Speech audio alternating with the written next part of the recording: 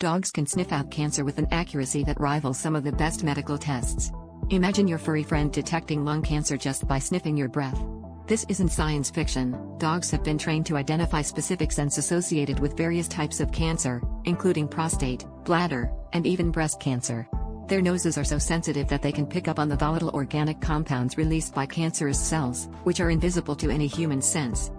Researchers have documented cases where dogs have persistently nudged or pawed at a specific area on their owner's body, only for it to later be diagnosed as cancerous.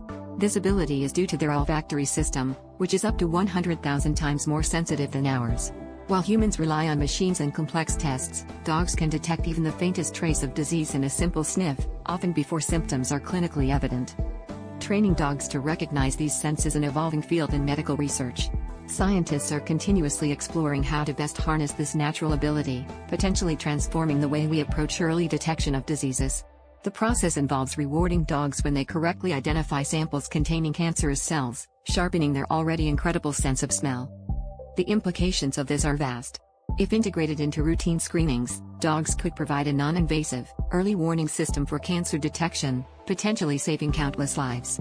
It's a fascinating blend of nature and science, where man's best friend could also become man's best medical ally, sniffing out illnesses long before they become life-threatening.